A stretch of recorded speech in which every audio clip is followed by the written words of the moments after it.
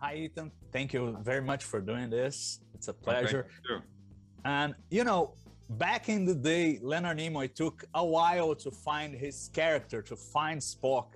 I was wondering, how was that with you? Was there a moment during discovery, perhaps, that you felt, well, this is it, I have this guy? How was that process? um, no, I wouldn't say that there was a moment that I felt like I had this guy. I think there was a moment where I thought, I don't think I'm going to get fired at this point. But in terms of discovery, not the show, I mean, my discovery of the character, that's ongoing. And I think that that will be sort of an eternal process because I, as Ethan Peck, playing the role of Spock, am seeking Leonard Nimoy's Spock from the original series. And I will do that through a very long gauntlet of experiences and, for me, the actor of episodes.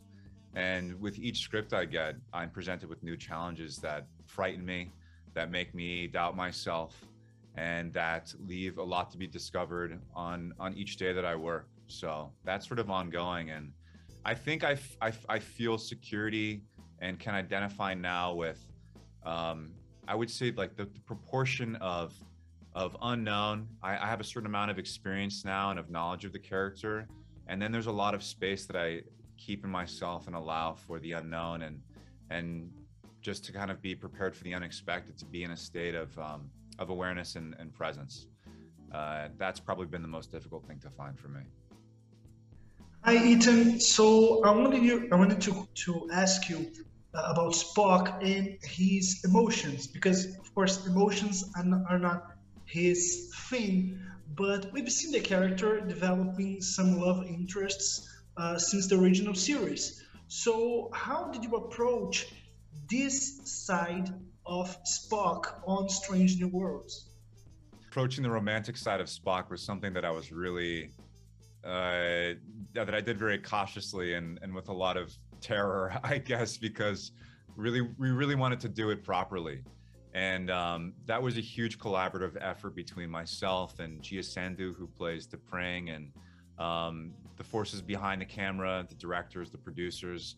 There was a lot of dialogue between us, and